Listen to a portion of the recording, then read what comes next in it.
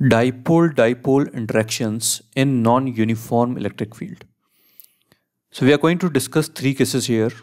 One is when one of the dipoles is axially located to another dipole. Second, when one of them is perpendicular to the other one. And third is when both are parallel to each other. So all three cases we will discuss, and this time we are going to use this equation to find the force on the dipole. So this is another form of del of P dot E, which you must have studied before. Then that is the standard equation where P dot E is the minus P dot E is energy, and you do minus del of U to find the force. So that equation can be manipulated into this equation as well for electrostatic forces. How that happens we are not going to discuss, but this equation is as valid as our equation del of P dot E.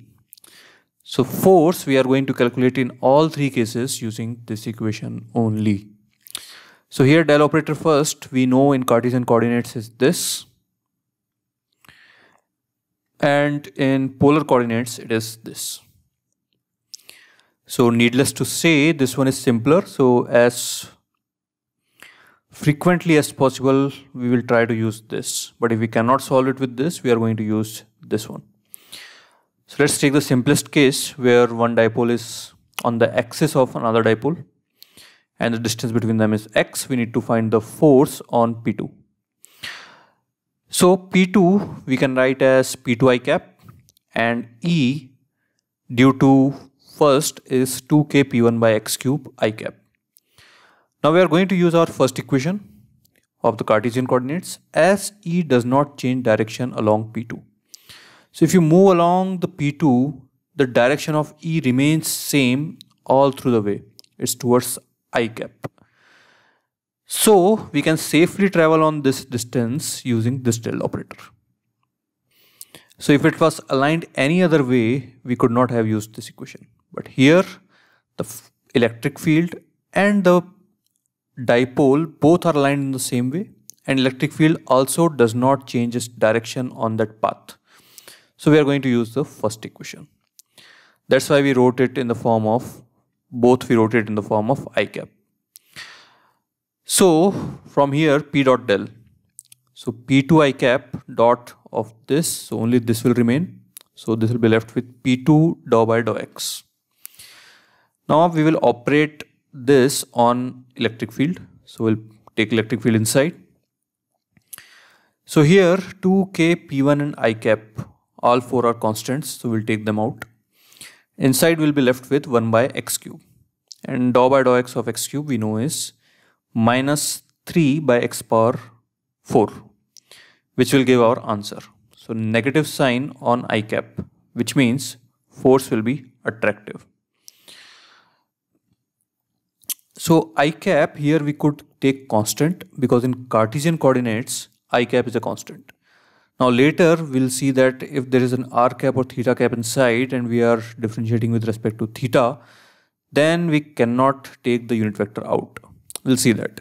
So this is the case one, simplest, where we use the Cartesian one in the formula to get our answer. Now let's say take second case. So here both the dipoles are perpendicular to each other. So we'll take the approach 1 where we are going to calculate the force on the P2, which is on the equatorial position of P1. So in approach 2, I'll just show you in a second. Yeah. So in approach 2, we are going to take the second dipole, which is on the axial position of 1. So there are similar situations, but our approach is going to be different, and we'll see how. Answer will get the same, but still you should know both the approaches. So in this one, again, like in the first case, you can see that electric field does not change direction as we move along the path of P2. So its value is minus kp1 by x cube j cap.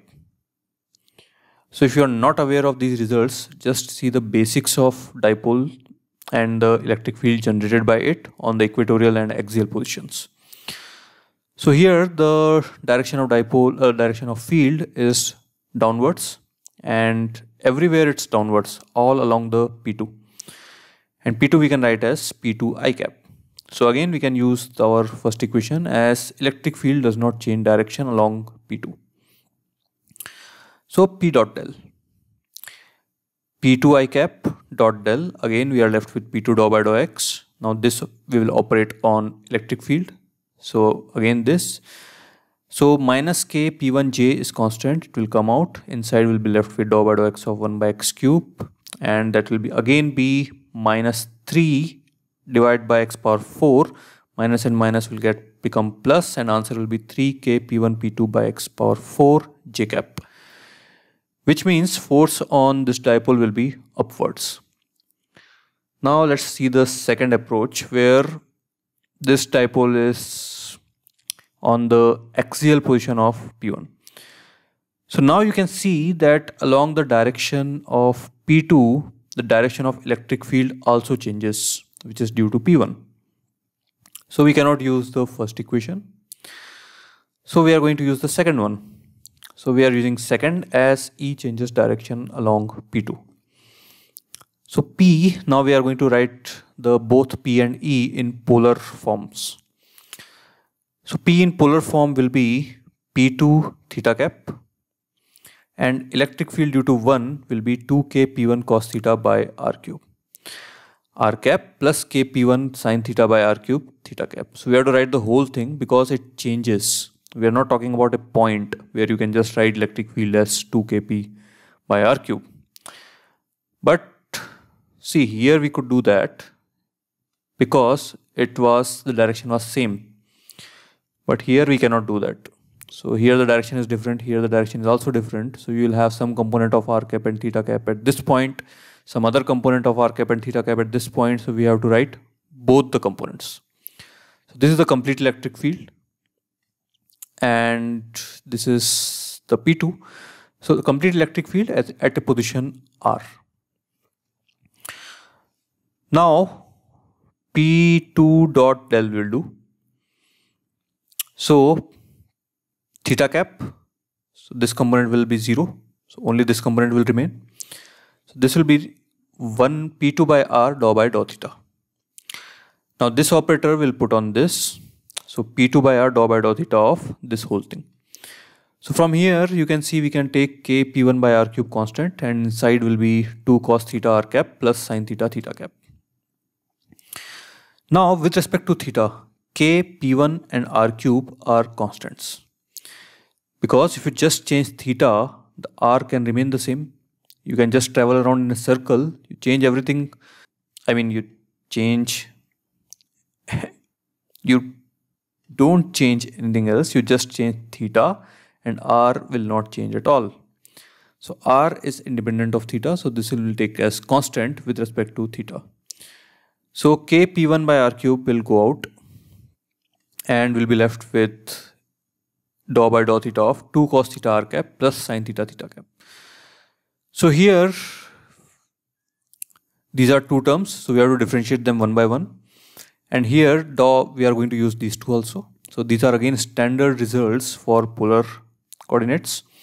D theta cap by d theta is minus r cap, and d r cap by d theta is theta cap. So we are going to use them here. So 2k P1 by r cube will take out, and inside we'll do one by one. So this will be 2 minus sin theta into r cap plus 2 cos theta into dou r cap by dou theta, which will be theta cap, plus cos theta into theta cap plus sin theta into dou theta by dou theta, which will be minus r cap. So you'll see if you add similar terms together, you'll be left with 3k P1 P2 by R4, 3 cos theta theta cap minus 3 sin theta R cap by, Now that we have got the force, this is a general equation. Till now we have not bothered about the theta at all. So E was a general case till now. P2, the orientation of P2 we defined, but E we took as general. So now we can put the values of theta here. So theta in this case is 0 because P and R are parallel. So cos theta will become 1 and sin theta will become 0, and our answer will be 3k p1 p2 by r4 theta cap. So once again I'll quickly tell the approach. So we are doing it with polar, because here as you move along the direction of p2, the direction of electric field changes. So we wrote both of them in their polar forms, and first we did p dot del, which gave us p2 by r dou by dou theta, and then we put the general equation of electric field inside and we got our general result here.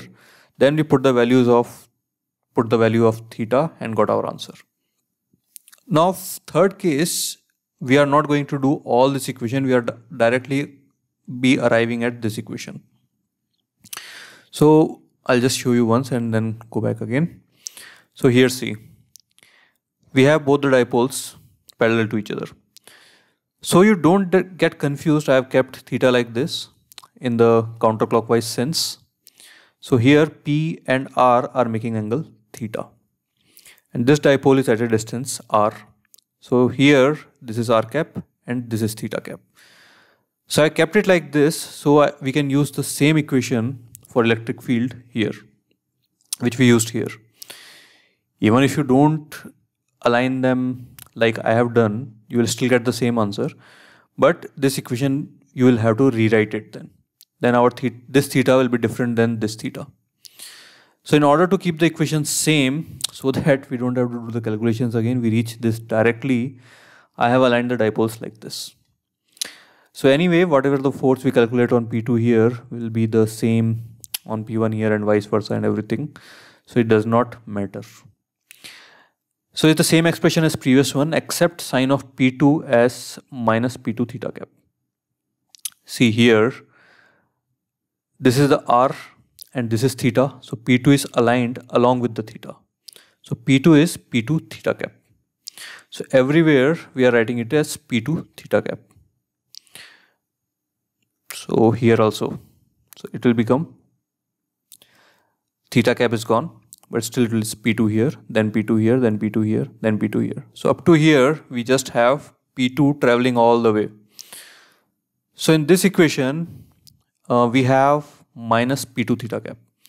So instead of P2, minus P2 will travel all the way up to here, and this equation, instead of this, we'll just have a minus sign here.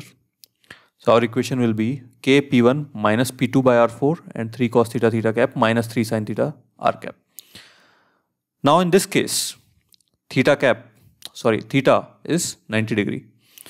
So if you put theta as 90 degree, this term will become 0 and this term will become 1. So minus and minus will become plus, and our answer will be 3k P1 P2 by R4 R cap. Now be careful here, we are taking R cap in this direction towards left. So this force is repulsive. This P2 is being pushed away from R. Therefore, P2 will be repelled left. So these are the general cases for dipole interactions in non-uniform electric field. Later, I'll just give you a hint. Suppose one dipole is at a random angle at some position. So then what you need to do is, if you just remember these three results well, of the axial dipoles, of perpendicular dipoles, and of parallel dipoles, then even if one dipole is at any general angle, then you can just break this dipole into components of perpendicular and parallel, and you can break other dipole also in perpendicular and parallel components. So then you will have two dipoles here and two dipoles here, and if you have and you will have four forces between them. But all those four forces will be of these three forms. So you can easily calculate what will be the force on that general dipole. It's I'll probably make a video sometime on that, but for now just know that this is the formula with which we can solve all of our problems. Now if you take, of course, the other formula, that is del of P dot E, then P dot E, if you see here, will become 0. So you won't be able to solve it. But with this one, we can solve all these kind of questions. All right.